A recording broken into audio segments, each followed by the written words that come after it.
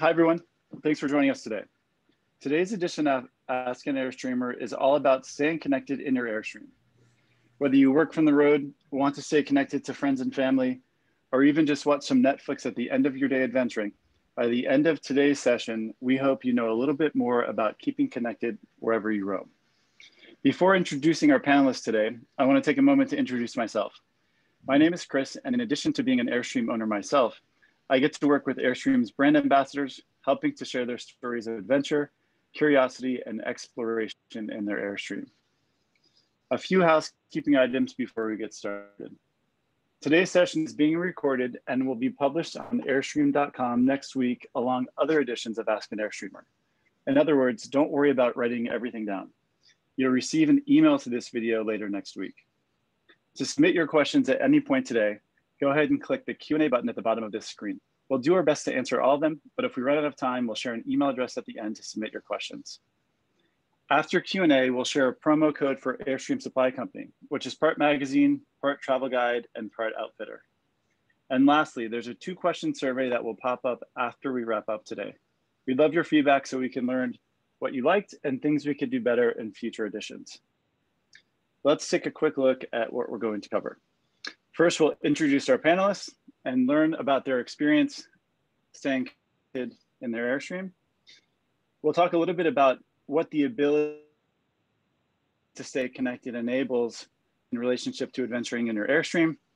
We'll talk about the different ways to stay connected, from Wi-Fi to cellular and satellite. We'll have a discussion on understanding how much bandwidth you actually need. We'll talk about planning for connectivity, and then we'll have a dedicated Q&A session at the end. So our panelists, on the left, we have Jess and Jake, full-time Airstreamers traveling the US in their flying cloud, promoting Jess's awesome business. And then on the right, we have Justin and Ariel, who are part-time digital nomads on a journey to educate would-be full-timers on how to build a successful rolling business. Justin works full-time for a marketing software company. So Jess and Jake, I'll toss it over to you. Welcome and thanks for joining us. Hi, everyone. My name is Jess. I'm Jake. And we are full-time Airstreamers. We have a 2011 flying cloud that we absolutely love.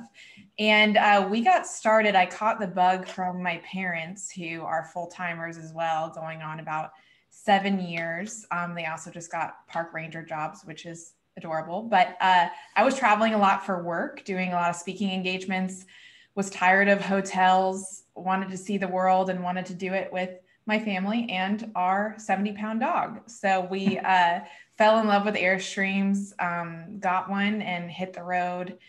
What was it, 2 years ago? About 2 years ago. Yeah, and have loved it ever since. Quick question, because folks will see your background right now as full-time Airstreamers. Just a little bit of context about what's going on. Yeah, we have our Airstream literally parked right on the other side of this computer, and we're temporarily parked in Raleigh at our home that we're renovating. We're renovating our house, so we sometimes spend the night in the Airstream because our bedroom is kind of a mess right now. So it's our Airstream is more comfortable than our home right now. Definitely. Yeah. Awesome. Justin, I'll turn it over to you. I know you're flying solo today. Welcome. Yeah, happy to be here. Thanks for having me.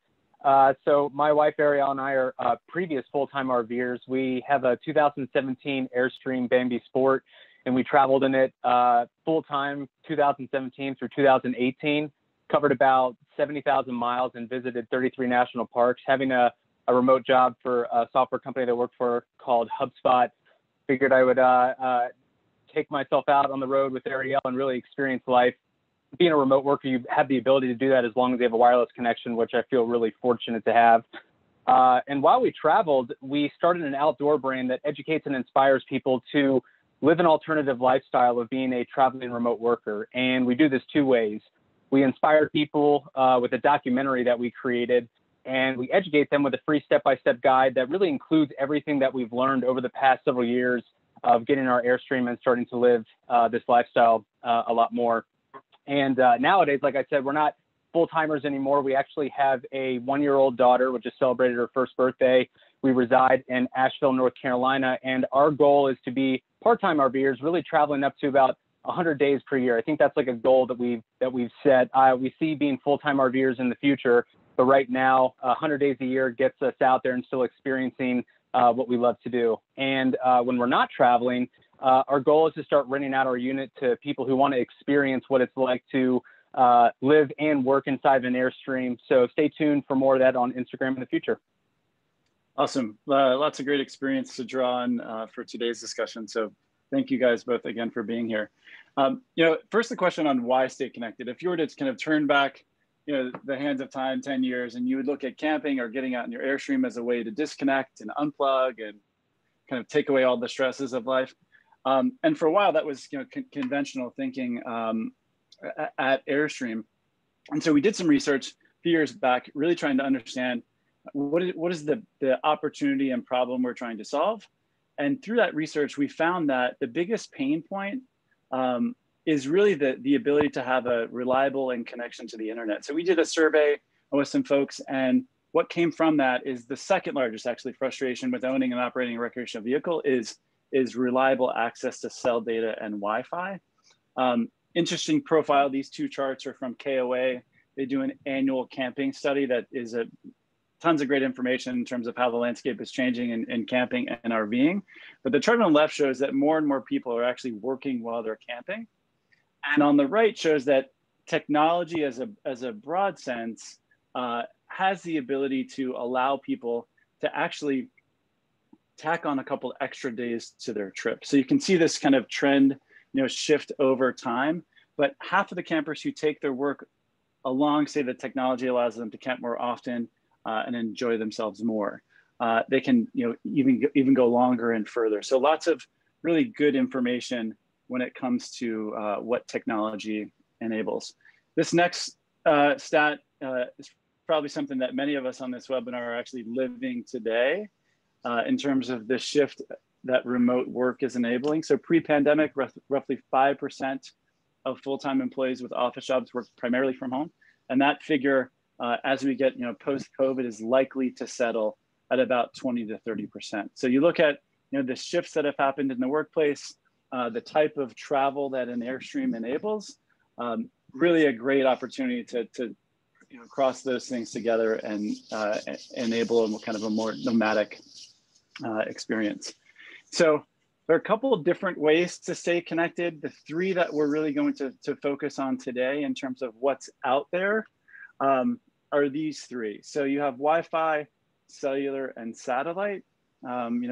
Wi-Fi, just to do a quick cover of these, and we'll kick it over to Justin and Jess to add some more context, usually free.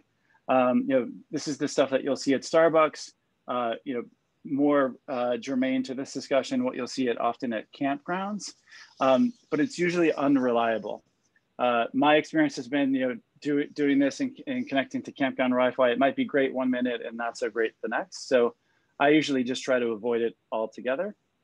A lot of that is driven by an older infrastructure. They put in a Wi-Fi network however many years ago, and it's been put into set and forget. The next one, which is probably the most common, is using cellular to stay connected. Prices vary depending on what plans you can find. Generally pretty reliable. If you have a signal to begin with, you're usually in pretty good shape. Some of the pain points that go with this is unlimited plans with a catch. This is when you get into network management or unlimited plans until a certain amount of data is consumed and then you're throttled down. Again, the price can vary. And then on the far right, we have satellite, which is always going to be the most expensive when you look at a cost per gig. For the most part, you can access it almost anywhere. If you can get a clear view of the sky, you can connect to a satellite to connect to the internet. Limited throughput. A lot of work to get that data, lots of miles in the sky and then back down to a ground station, and it's really expensive. I've used this, and if I've experimented with this on my Airstream, and it's worked well, but it's a lot of effort to get there. So Justin, I'll kick it over to you. I know that you have a lot of recent field experience with this one as well. Yeah, so Wi-Fi and cellular are the primary ways that I access a connection for doing work and other things while we travel. Wi-Fi, like you said, Chris, it's unreliable. Like I never really trusted campground Wi-Fi. So the way that I would think of Wi-Fi is finding establishments where you can go to them consistently through your travel. So as an example, Planet Fitness was a great one for my wife and I because you can work out, you can conserve water as a full-time RVer, which is a pretty big thing to overcome when you're traveling. And they always had strong Wi-Fi, and they had like a little working area. So it was really nice to have places like that. So finding different establishments where you know that you can access Wi-Fi, even if it's like a Starbucks, that's one helpful way. But primarily cellular and using a hotspot is the way that I access a connection. That's actually how I'm doing this webinar today. I'm using the hotspot on my phone, and that's generally what I do when I'm having to take Zoom calls for work. And like you said, Chris, there are unlimited plans do have a catch. It's not just unlimited data like plans were years ago. That's what we had in 2017. We got on somebody else's grandfathered plan, but they don't really exist anymore. After about 30 gigs of high-speed data, it starts to get a little bit slower. But a kind of a caveat to that, and what we have is we have a family plan with Verizon where we can have up to 10 lines. And the more lines you have, the cheaper it gets. So we have another friend who's a full-time RVer right now who has 2 phones and 2 hotspots, and the hotspots only cost, 2 MiFis, and the MiFis only cost $15 a month. So there are sort of pros and cons to both, but Wi-Fi and cellular have really kept us connected and confidently traveled. Awesome. Jake and Jess, you guys have some additional experience too. Yeah, definitely. I mean, as far as the Wi-Fi, like Justin was talking about, I mean, we didn't go to Planet Fitness. We usually just got we just worked out on like a picnic table at a campground typically. That was our Planet Fitness. Yeah. But yeah, you're right. Campgrounds are unreliable. Most campgrounds, preach that it's there, but you can't depend on it for work. If you need to look up something on Google Maps or look for a restaurant, it's okay to do that. But you definitely can't do a Zoom call with it. It's not reliable enough. It's free, but it's not very reliable. So a lot of times if we had a really important call, we would make sure to search out a Starbucks ahead of time. We parked outside of McDonald's. Public libraries are really, really good, especially now when they're not even open, but their Wi-Fi is still on. So you can park right next to the front door and get, up to 30 megabytes per second, just parked right outside of the library. Now you are working in your car. Pre-pandemic, that wasn't really kosher to do, but now it's a little bit more acceptable if you need to get service or, sometimes getting away from, barking dogs or kids running around, things like that. But we just mainly used Airstream Connected. So for those of you who don't know, it's a partnership that they have with AT&T that you can just put it, it's all the Airstreams come pre-wired. I think we're going to talk about that a little bit later, Chris, but yeah, but it comes with, you get a router and then you can put a SIM card into there. And it just pulls, basically what it does is we're going to have a diagram in a minute, but it pulls down data from the tower, puts in your router, and then it's kind of like your own Wi-Fi hotspot. You can get different plans with that, but that's what we used most of the time. We had an Apple TV that we used to stream Netflix or ESPN or what have you. And we could use it for Zoom calls or uploading, downloading, working, whatever we needed to do. The big thing about cell towers that we didn't notice until we got on the road was sometimes they get bottled up, right? So if you're in an area with a lot of people, you could have 5 bars. Like for example, we were in Napa, California earlier this fall. You could see the cell phone tower from our campsite, but you maybe got 1 to 2 megabytes per second during the middle of the day because thousands, maybe tens of thousands of people were on that one single tower. The other side of that, we were in Silverton, Colorado this summer, which is phenomenal. If anybody has ever put been it there, on your list, definitely put it on our list. When people ask us the best place to go, that's definitely Silverton, Colorado. But we had like maybe 2 bars of service, and we had up to 50 megabytes per second. And like we were sitting in the river, in this little creek, their feet in the water, just working, and it was amazing. But you just have to think about that. Okay, how many people are on this tower? Because a lot of these, you'll call and they'll say, "Oh yeah, we have 5 bars here," but you have to consider, okay, how many people are going to be using it at the same time, and that's a little bit more variable there. Yeah, and we'll talk a little bit later about some ways once you get somewhere to test that signal. So if you're really relying on this connection for work, what are the ways that you can remove some of the unknowns so you can have a stress-free workday? Some of the content here, so there's a bunch of approaches and gear that you can use to enable connectivity in your Airstream. We're going to walk through a few diagrams. The folks at the Mobile Internet Resource Center do a tremendous job, not only kind of tracking different movements in carrier plans and what's available and what is the best value, but they also do a really good job of helping illustrate some different methods that you can bring connectivity in the vehicle. So this first one is really what Justin talked about. I know he's using his phone in this instance, but is using a mobile hotspot. So here it is, inside the vehicle. You can get an external antenna, but it's creating that Wi-Fi network. So the pros to this approach is it's generally pretty affordable to start out this way. You can get these hotspots with a carrier sometimes for free with a longer term contract, or you can buy them outright for a couple $100. And they're pretty much plug and play. So no advanced tech skills required to enable this. You turn it on, Wi-Fi network is there, and you're pretty much good to go.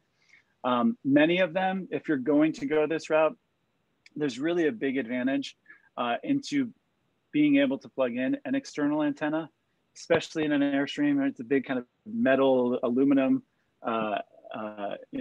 house or vehicle. So having the ability to plug in an external antenna, one that you could either run to the roof or even affixed to the side of a window is really helpful. So look for that if you're shopping around for this approach. So it's a battery powered solution too. So if you want to kind of pick it up and go and work from the car or have a mobile office away from your Airstream, it's also another benefit of this.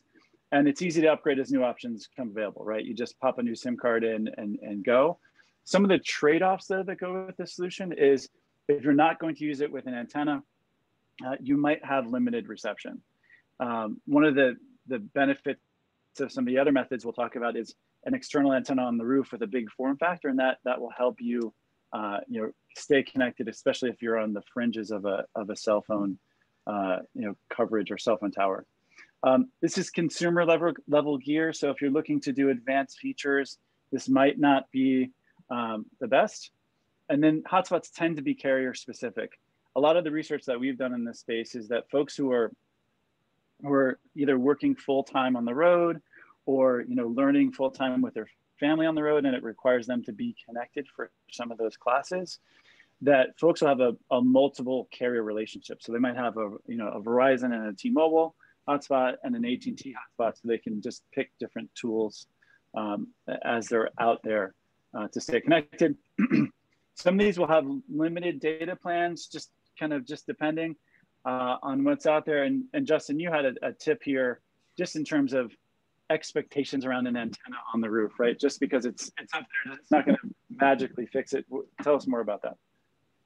Yeah, so we really had the antenna for insurance, meaning that we wanted to make sure that if it helped us be able to get a better connection, it does sometimes. But like Jake said earlier, if you're in an area where a cell tower is being accessed by a lot of people, the booster is not really gonna help. So we actually have an antenna, a cell phone booster that's installed on our Airstream and on our tow vehicle. And just like Jake said, I primarily would drive around in our tow vehicle and got really comfortable from working from the crew cab in the back, which is nice because like the center console is the exact width of the computer, really easy to work from. And if I don't have a connection, I can drive around, turn the booster on, and really find where that connection is at that time. Yeah. No, and sorry, Chris, just one thing. I mean, the Sure. antenna, I mean, I'm not sure if you mentioned this or not, but obviously Airstreams are extremely sturdy. I mean, it's a metal container, right? I mean, it's an aluminum container. Signal doesn't get in there very well. So an antenna is going to be huge. If you're sitting in your Airstream and it's raining out and you don't have an antenna, you're kind of SOL, because you're not going to be able to, the cell signal permeating through that metal, that shell is not going to be as good as if you had an antenna on top. So antennas are, and we found, pretty important, especially if you're going to be working inside if it's cold or raining or something like that. Yeah, and especially too, if you think about, some of the most beautiful places to camp are, for some folks are out in forests and national parks, and usually those are on the fringes sometimes of cellular coverage areas. So the antenna is a big advantage there. David has a question though that came in terms of routing the antenna externally. I know I'll give two examples. I don't know if you guys have additional ones on top of this, but one way is to get an actual gland on the top of the roof, actually go through the ceiling and run it through the interior skin and then go up and out. So that's one way. I've seen some folks, actually go through the refrigerator vent because that's already a channel to get up to the roof on some models. There's the vent on the roof for the refrigerator to do that. So those are two ways. Have you guys found any other? Don't use the stove vent. Don't use the stove vent. That's a good one. Heat is not good. Yeah. All right. Yeah, ours is through the 12 volt fan. So right here. So our antenna is wired right through that. And then for the tow vehicle, you actually just you can just shut the door on the wire. You just sort of put it in the side of the door. Awesome. Good advice. So let's take another, or actually one more point on this one. So this solution is really great for folks who are either just getting started with cellular-based mobile internet and a way to kind of try it out, right? This is, if you don't want to make a huge investment out of the gate, this is a great way to test it. This next one gets you closer to what we all have as Wi-Fi in our traditional houses, right? You have a router that's inside the vehicle creating its own always-on Wi-Fi network, and then you have a central antenna usually mounted on the roof of the vehicle. The pros to this particular approach is it's kind of minimal equipment. You have the router, you have a wire that goes from the router to the antenna, and then you have a power source. So it's pretty straightforward. You have the ability to support more advanced configurations in this type of setup. And most of these that are built for mobile use and the ones that are used for Airstream Connected and built into the Classic on the Airstream Smart side are all 12 volt, which is nice. So if you're off-grid camping, you don't have to worry about running the inverter to run the internet. And as I said, it's close to having an always-on Wi-Fi network that we have at our house. So we hear a lot from folks who are, will have a camera inside the vehicle because they have a pet that they're leaving in while they're going out hiking. This enables them the ability to kind of keep an eye on things while they're away from their Airstream. And on the trade-off side, sorry, go ahead, Chris. Go ahead, Jake. I was saying, the counter of that, it's great when if you're boondocking, you're not hooked up to power, but just if you're not using it for any reason, I would take it out because you want to try to conserve power battery as much as you can. I know we talked about that. Yeah, it's a good point. It is consuming power. Yeah, that's right. So if you're not going to be using it, definitely turn it off just like you would a light or any appliance. The trade-off or kind of con to this type of setup is, it's more expensive. This is definitely an investment. And, some of these can be difficult to upgrade over time. I know that the approach that Airstream has taken with enabling connectivity in their vehicles is everything is for the most part pretty modular. We'll talk a little bit about pre-wire and some antenna installations that already come today as standard in Airstreams. But the way that they've approached it is as the router, if you have or are considering purchasing Airstream Connected, for example, that router is modular. So as a new one comes out, you can plug a new one in that's faster over time. So an easy upgrade path there. But this is really recommended for people who have a really good idea of their mobile internet needs. Investment in the antenna, investment in the router, but this is a kind of a fully integrated solution. I'm just going to take a quick look at some of the questions that have come in here. Let's see. All right, some folks saying Airstream is a Faraday cage. Not quite, but close. I mean, we have big windows and things like that to let the signal in. But the aluminum definitely will impact the ability for signal to get in. Let's take another look here at a different approach. This one is about satellite. So I think I have a picture coming up in a couple slides, or it's actually a small one here at the top of a satellite system that I put on top of the tow vehicle. Again, satellite, in order for it to work, it needs to have a clear view of the sky. So I wanted the ability to basically park my Airstream underneath the tree somewhere, and then park the tow vehicle out to get that clear shot. So, the pros to this one is really internet almost anywhere. A lot of excitement in this space when you start to follow some of the news around Starlink and other folks who are investing in this space. The cons here, it's large equipment. That dish on top of the tow vehicle there is pretty beefy. High latency. So this really means like how long does it take for my request from my computer to actually make it to the other end. So just kind of slower in general in terms of how the internet works and how your connection will work. Longer term contracts, generally you can't do month to month or some of the more flexible options that you see in the cellular space. And you'll also be, capped in terms of not only how much data can you use, but how much speed is there. So it's not uncommon for a satellite provider to say, you're only going to get 3 megs throughput and that's it. These are really recommended for those who want to head out anywhere and not have to worry about connectivity. One of the reasons I made the investment here is that I saw that some of the most awesome places to camp were places that didn't have any cell phone coverage, and also, by the way, didn't have any people because people couldn't stay there. And so I'd have just really great experience being able to stay a week and work and stay connected without having to worry about if I could get a connection to the internet or not. Hey, Chris, how much power did that take, especially if you're off the grid? How much did it suck up a lot of power having the? Yeah, it's a great question. It was definitely, power hungry. When you look at once it actually would move itself around and lock onto a satellite, it was probably close to 100 watts of power, 80 watts of power, something like that. Wow. Yeah. This next one is on cellular boosters. So again, all these images are from the Mobile Internet Resource Center. Just want to make sure that they're getting credit for the good work that they've done here. 3 components really to this system when you think about what a cellular booster enables. This first one is the external antenna. So on this slide, this is the little red antenna that's on the roof. This is also called the donor antenna. Sometimes you can also place this in a window.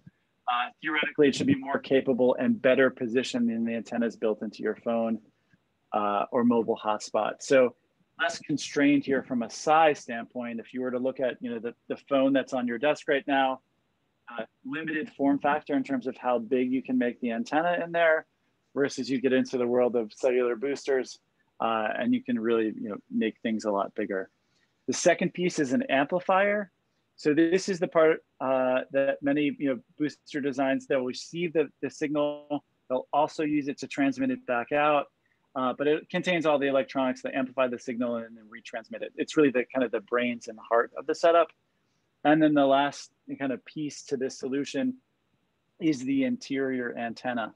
So most boosters work by broadcasting the amplified signal wirelessly into an indoor antenna, allowing whatever devices are within range to have improved signal for voice and cellular data. So I have a big megaphone, picture it on top of your Airstream, trying to listen and grab that signal that's there, and then amplifying it inside the vehicle. 2 things that I've learned with using this: the better vertical separation you can get between the 2 antennas, the better. So vertical distance between the external antenna and the internal antenna, the more you can increase that distance, the more that the amplifier can work to try to rebroadcast that signal. If they're too close together, they'll start to feed back to itself and the booster will actually shut itself down or try to minimize its amplification.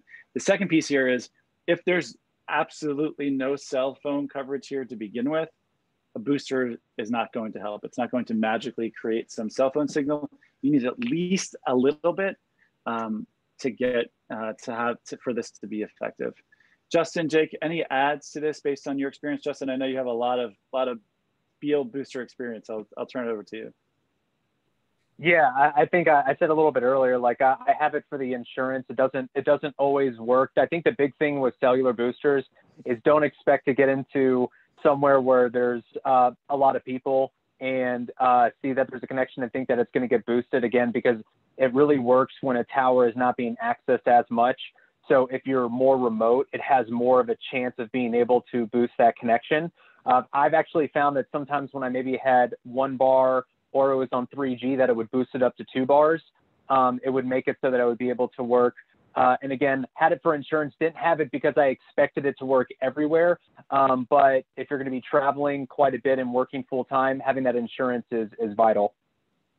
Yeah. I mean, we actually don't even have a cell booster. We never used it. I mean, whenever Jess needed, I mean, he can speak to it, but whenever we needed good service, we just drove to find it, or we did some recon before, you know. When sunsets happen and it's kind of dusk, you'd go out and you park and then kind of drive around and find service to where you can go the next day. Yeah. Justin, or maybe open question to the panel here. In this space, there are obviously lots of folks who make boosters. I know you'll provide some, what you've used. I just want to call out to folks, there are no commercial relationships here. This is not affiliate marketing or anything of that, but what have you guys used in the field when it comes to cell boosters?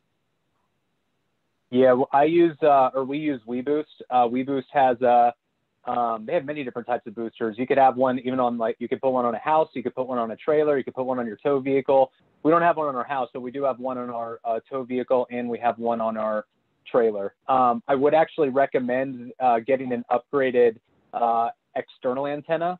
The antenna it comes with is okay, but if you get an external antenna, again, it's going to be able to help you make sure that you can get a better connection. And if you're, I think it might be around like $50. Like if you're traveling, what's that $50 going to be if you can have one more bar of service? So that's the thing to keep in mind, is you don't want to overbuy before a trip, but at the same time, you want to make sure you have things and not be wishing, man, I really wish I had bought that antenna right now. So yeah, we use WeBoost.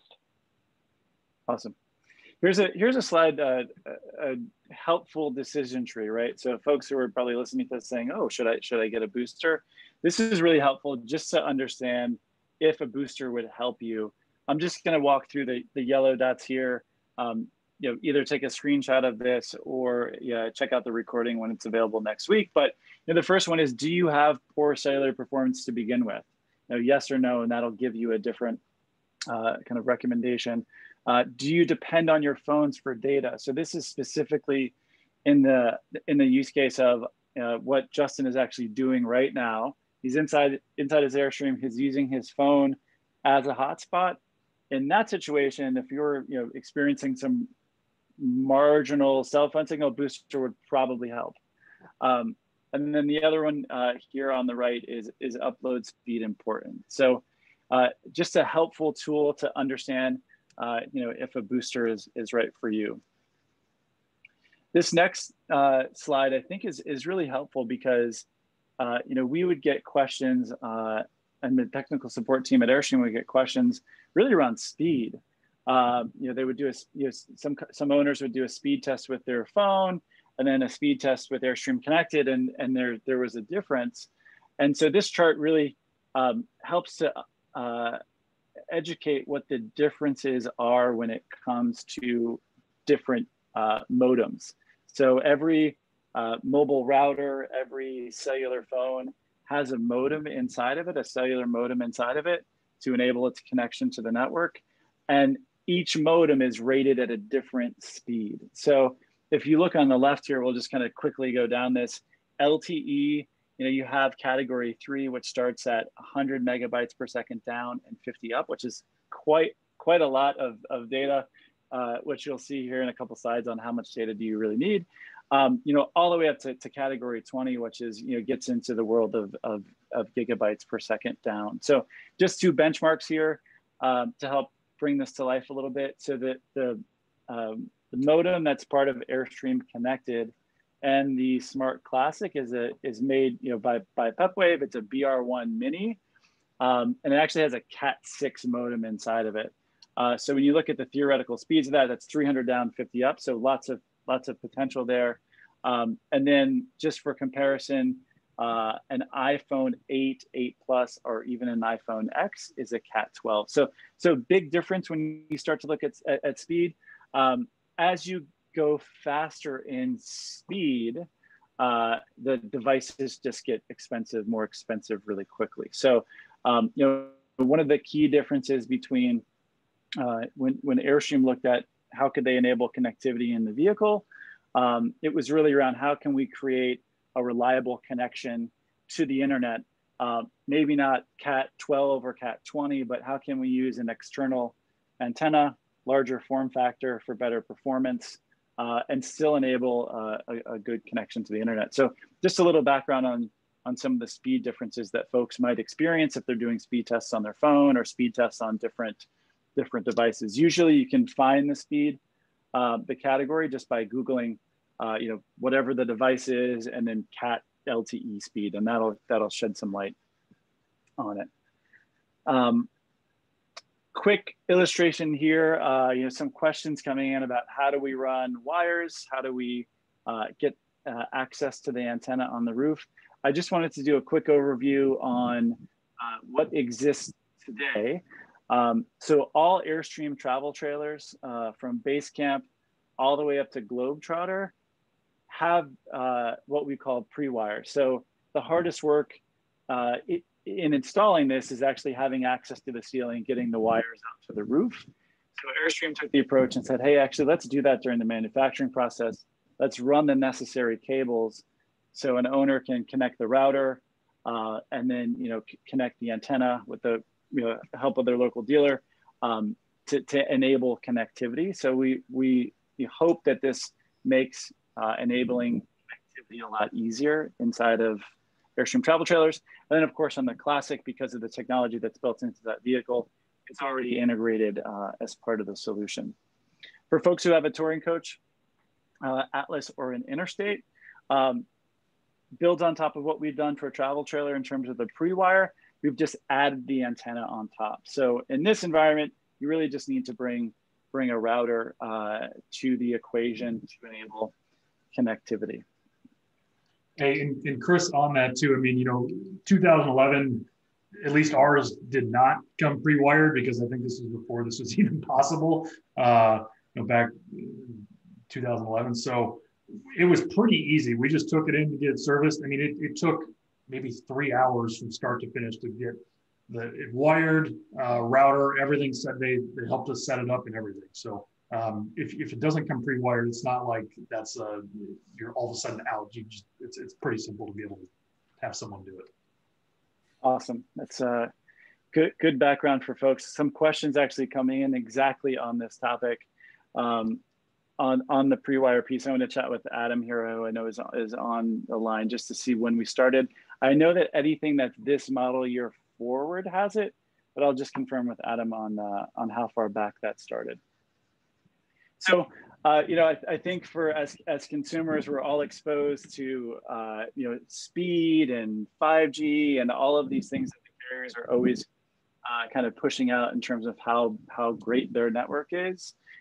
So it's easy to think that you need a ton of bandwidth in order to get the job done. And we've actually, you'd be surprised on how little you need. So this next slide, we just really took the use case of, folks who might be doing, learning remotely with their family or even working from the road. Here are two sets of stats for Zoom and Microsoft Teams. So Zoom, if you're video conferencing, single screen, 2 megabytes per second up and down. So really not a lot when you think about it, especially when some home internet connections are 50 megabytes per second, or even in the realm of fiber with gigs. If you're just going to do a screen share with some audio, 100 to 350 kilobytes per second, and just audio only, like a phone call, 60 to 80. So not a huge bandwidth requirement when it comes to staying connected, at least on Zoom. Microsoft, similar stats here, a little bit more lightweight when it comes to how much data is needed, but almost 1.5 megabits up and down, and then 130 kilobytes for screen share, and then only 30 for audio VoIP. So not a ton at all. This of course leads to the question of like, well, how much data would I use in an actual month? Which is a great question when you're trying to understand which cell phone should I buy, all of that. Here's an app that I've used not only for understanding how much data I use, but also to help prioritize some of the network traffic that goes out. This one is just for Mac. There might be a PC equivalent out there, I think, also for this from this company. But the idea is you can use this software in 2 different modes. It's called trip mode. And you install it, and you can just basically have it monitor how much traffic you're using or how much data you're using by application. So you can just leave it on and maybe do a test for a week or a month just to get that benchmark. But more importantly, if you're in that environment where you only have, let's say, 5 or 6 megabytes per second up and down, you don't necessarily need to, you don't want to run everything out of your computer like you normally would. Your photos maybe don't need to be syncing in the background. Maybe you don't have the software automatic update running in the background. You just want to focus on Zoom or email or Microsoft Teams or whatever the application is. You can see here on the left, you can actually select what applications you want to have access to the internet. So in those constrained environments where you might not have a really high amount of throughput, this is a great way to prioritize the traffic so you're not fighting. Justin, I know that you are, the whole panel here, how much data would you find yourselves using in the average month? I think it's really going to depend on how much, what am I doing for work? If I'm not having to upload a lot of stuff, which generally with work, I might have 1 or 2 big uploads. So for work, I'll create content and then I'll upload it to Dropbox. And that's when it really sucks a lot of data usage. So I try and do that in times where maybe I'm connected with Wi-Fi. If I can't, I know that I'm probably going to take a hit on it. I know if I have 60 gigs of data, like high speed, I feel like I'll be able to work more confidently. And I think it really helps to understand other things you can do. For instance, I'm using my hotspot to dial into this call, but I'm using the audio in or I called in and I'm not using VoIP. So that's like a big pro tip for everyone is if you have the ability, like I don't think you can do it with Google Hangout, but if you're on a Zoom call, don't connect with your hotspot connection, call in, because even right now, if my hotspot was deprioritized, meaning like I wasn't having high speed and my video was skipping, my audio is not going to skip. And I think that's one of the biggest issues I see with most remote workers who are doing this is they get really worried about skipping on a call where maybe your video is skipping, but if you call in, you have a better chance and you're saving bandwidth. So looking for opportunities like that. Yeah. I mean, as far as us, I don't know exactly how much we were using because we tried to group it together where we could do all of our, Jess is a creator, so she can do a lot of offline work and we can go and sync it up at a later time. Awesome. Great real world experience. Some questions coming in here. A lot of questions around when did pre-wire start? So did confirm with the folks back in Jackson Center that all models got it this past summer. So anything model year 2021 or later or newer will have that pre-wire if it's in the travel trailer line, or that pre-wire plus antenna if it's on the touring coach line. A couple other questions here in terms of different carriers to use in Airstream Connected. Yes, without a doubt. So that the PepLink router that's enabling that connection is unlocked. So I know that there early on there were some unlimited data plans from AT&T that got end of lifed. So if folks have different opportunities with different carriers, absolutely no problem to put a new SIM there. You might just have to coordinate with the technical support folks back in Ohio to get access to change the APN if it doesn't pull it all together. So just some deep technical stuff, but the modem is unlocked. You can put any carrier in there. So let's talk about planning. I think, a lot of this, removing some of the variables before you actually get to the campground sets you up to have a productive, stress-free experience if you're relying on connectivity. A lot of people will use Campendium as a resource. They do a great job with user-generated content on a whole host of different review characteristics to cleanliness and noise and all this at a campsite. But a few years ago, they started including cell phone reviews by carrier. So you'll see a screenshot here of Mountain View Campground and different users reporting what their real world experience is. So super helpful when it comes to trying to understand, will I be connected or will I have the ability to stay connected from there? Jake, I think you had a tip on this screen too in terms of how to access this data. Yeah, so I would definitely use the app, and they have a website, just campendium.com. It's going to be equal parts. It's going to be the same information, but I found sometimes that the actual one time or the other, won't allow you to view something because you have to sign in or something like that. So definitely sign in, make a user profile so you can comment everywhere you've been and help other people out. But make sure you know about the website too, because it's good to have both options in different scenarios. Yeah, we'll use like the map function on there too, to see like where we're going and if there's any pin drops of campgrounds there. You can always count on people at Campendium to keep it real with you if you're either going to be parked by like a beautiful river or, you know, a dumpster. They'll tell you. And, you know, we just tried to, going like off of planning for connectivity.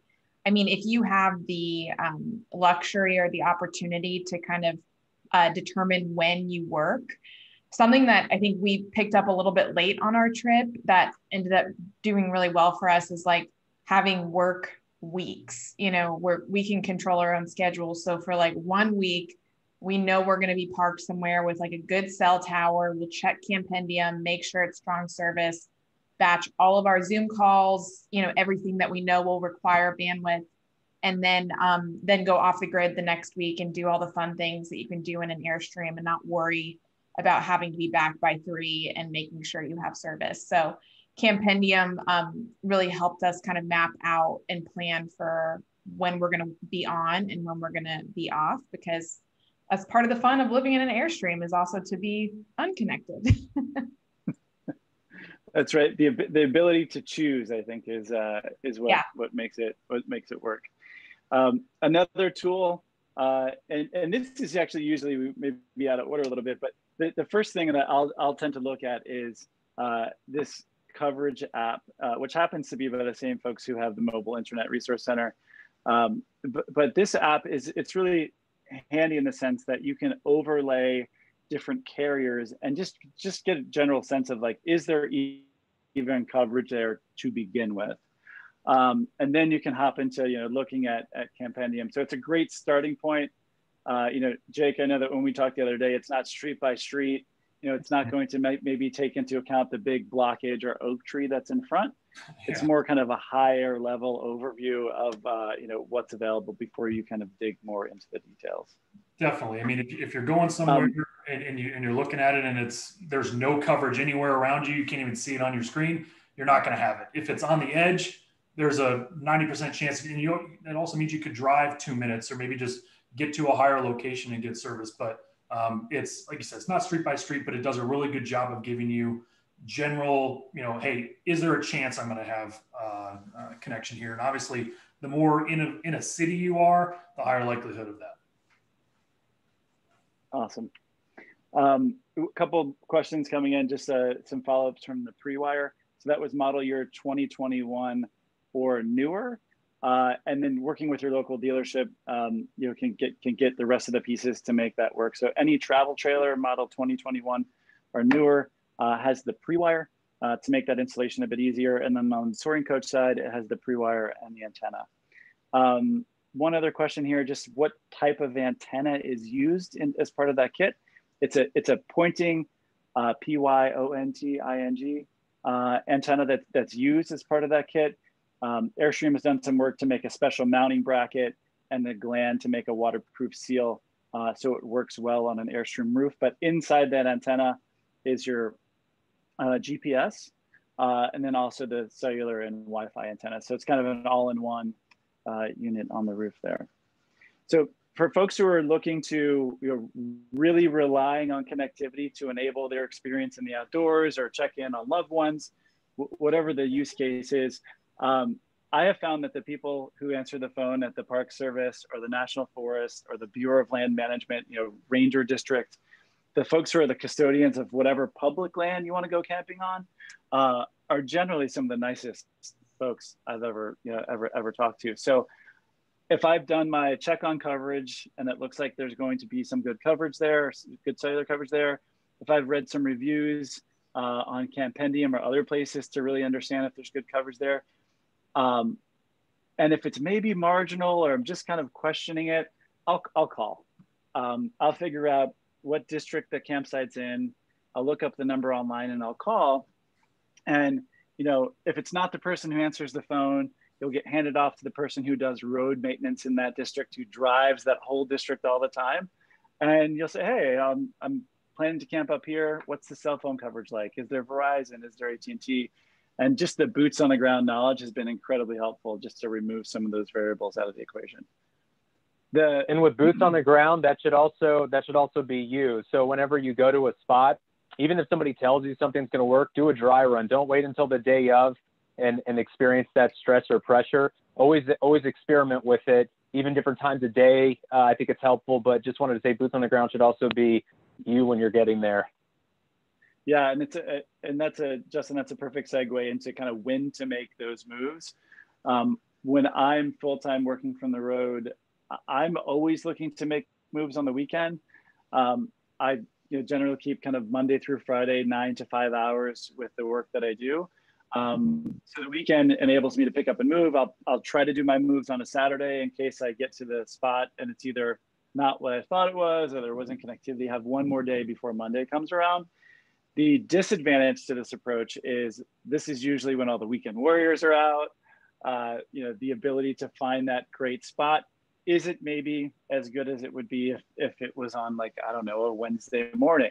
So I know that each of you has a different approach to this. Jake and Jess, I'll hear your approach because you have a little bit of flexibility in your schedule. Yeah, we usually like to travel in the middle of the week. There's just less people on the road. And just like you were saying, Chris, if we're going to a campground that's first come, first serve, like you don't want to get there on a Friday evening or a Saturday morning. Or you'll be leaving right away. Yeah, it can get pretty aggressive. So traveling during the week is usually before sundown, just to make sure you get there and you can set up when it's still light out.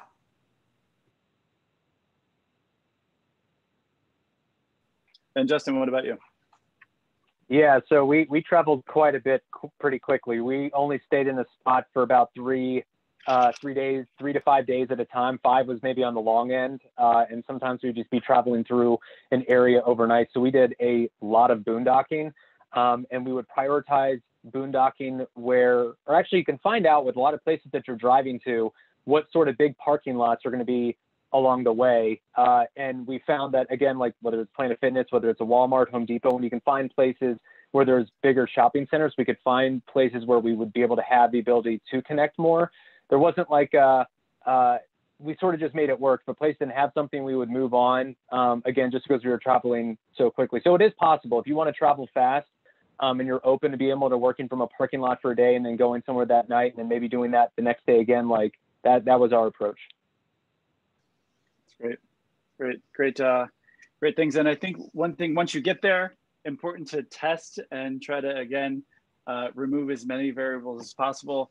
2 apps that I use all the time for this. One is just the speed test app that's available for both iOS and Android. They also make a desktop version for the computer in addition to just using the website. But this will give you the up and down. So thinking back to that previous example on how much up and down do you need for a Zoom call or for a Microsoft Teams call, this will give you an early indication on, okay, is this spot going to be okay to support what I want to do? So that's the screenshot on the left. The screenshot on the right is, Zoom has this. I didn't find one for Microsoft, but Zoom has this, the ability to go and basically join a test meeting. You can test your video, you can test your audio, you can give that a shot before you actually need it. I want to pop over to the next slide here, just to pull together some of the tips from this group kind of collectively with our experience of the road. Justin, I'll start with you for the first 2. Yeah, I think because I work for my tow vehicle quite a bit, I learned to get a portable battery solution with solar to charge it. And the first trip, we were pretty unsuccessful with it. We were testing all these different batteries. And I found that just for the purposes of today's call, I've been powering everything I use this EcoFlow river battery.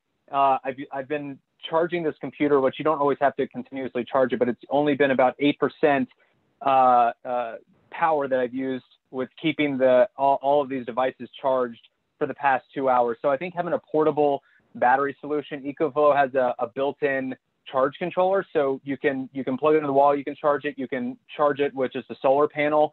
So I think that's a really big one, especially if you want to make sure that your devices are powered, no matter if you're in your unit or if you're in your tow vehicle.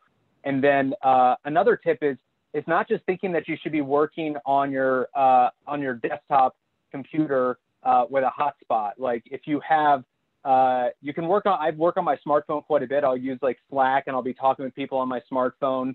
I can even work in like Google Drive, but a tablet can be great because a tablet, if you add a plan to it, you can get a tablet that has its own keyboard, and you're not actually using, if it's on an unlimited plan, you're not actually using that 30 gigabytes of data if it's like through Verizon, because that's where the speed that they'll give you unlimited. But I think being able to do something on a tablet, and then you'll actually be able to work a lot longer so it can get around some of those bandwidth issues. Good, that's good advice there. Jake and Jess, how about you guys? Yeah, working outside, or just one of the things that we loved about Airstream models was the windows.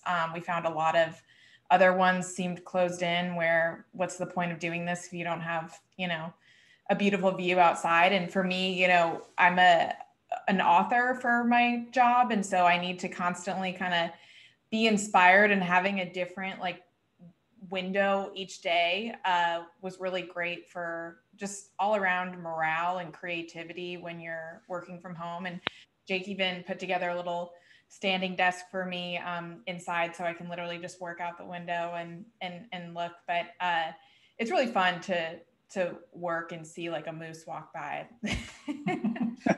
Yeah, for sure. We have a picture of it. I think Airstream reposted it. Yeah. On Instagram. Yeah. It was wild. Yeah. Yeah, and then the other thing is, you know, Jess kind of touched on this a little bit, but just if you're not blocking off weeks, definitely block off days, or just try to schedule everything together where, you know, like Jess said, we're fortunate that we can kind of control our own schedule. I know some people aren't in that situation, but if you can, just try to group all of your Zoom meetings early in the morning, or group them all together. Don't have them all spread out, because it takes just as long to set up and get everything for connection if it's a 30-minute meeting versus if it's an 8-hour workday. So just try to be as efficient as possible with your time, so that maybe you work through lunch so you can be done at 3 in the summer, and then go on a hike, you know, for sunset, or you know, maybe grouping everything up in the morning. Remember, we were in Glacier National Park, and everything was, once 8 a.m. hit, you had no cell phone service anywhere. And so we would wake up at 5 or 6 and work for 3 or 4 hours and get everything done, and then go enjoy the day. Maybe that means working on a Saturday and Sunday, so that Monday and Tuesday, when there's less people, you can go and enjoy the park with, you know, a little bit less crowds, or, you know, doing whatever you want to do. So yeah, two pretty important things. Good advice there. My quick two here. Enable Wi-Fi calling. I think most of the carriers today give you the ability to turn this on. Turn it on before you need it. This really enables you to make phone calls when you don't have any cellular connection on your phone, but are connected to a Wi-Fi network that does have a connection to the internet. And then one of the iOS updates recently enabled low data mode. So again, controlling the stuff that gets pushed out. If you enable low data mode, it you know, stops the syncing of your photo library and things like that if you're on a smaller connection, to help make sure you have a good experience. I'm going to try to blaze through these remaining couple of slides here. A lot of the content that we used previously with different types of sample setups and things like that came from Mobile Internet Resource Center. They're kind enough to extend for folks who are joining this webinar. They have a ton of free content. They also have a premium membership that's I think pretty affordable. So take a look at this. The free content is awesome. There were lots of questions that came in too around, hey, the Airstream connected plans with AT&T, are there other options? So again, the device is unlocked. The part of the free content from these folks here, who we don't have a commercial relationship with, are doing plan reviews. So they'll actually track every single cell phone plan that's in the market and give you feedback and recommendations on it. So folks who are serious about staying connected on the road, definitely check these guys out. Check these guys out here. And then our Q&A section, I think we have maybe time for one question, just because we're running out of time here. Maybe just Justin and Jake, some questions around cell phone boosters Can you give us the brand that, Justin, that you're using? I'll kick it over to you, to Jake, and that'll be our last question. Yep, I use WeBoost. I use it in a tow vehicle and in our Airstream. Awesome. And what about you guys, Jake and Jess? We don't use a booster. We just, we like to live life on the edge. Yeah, our motto on the trip was figure it out, and sometimes that bit us in the butt, but it worked out. Awesome. Well, I want to thank Jake, Jess, and Justin so much for your time today. Here's a promo code for Airstream Supply Company that we mentioned at the beginning. Unfortunately, that's all the time we have. If we didn't have a chance to answer a question, and I know that there are quite a few in the chat, please do send us an email, hello@airstream.com. That's HELLO@airstream.com. And we'll get right back to you if we didn't have a chance today. So thanks again for spending part of your day with us. Please take a moment to give us your feedback, including future topics you'd like to see on Ask an Airstreamer on the next screen. Thanks, everyone. Bye. Thanks, guys.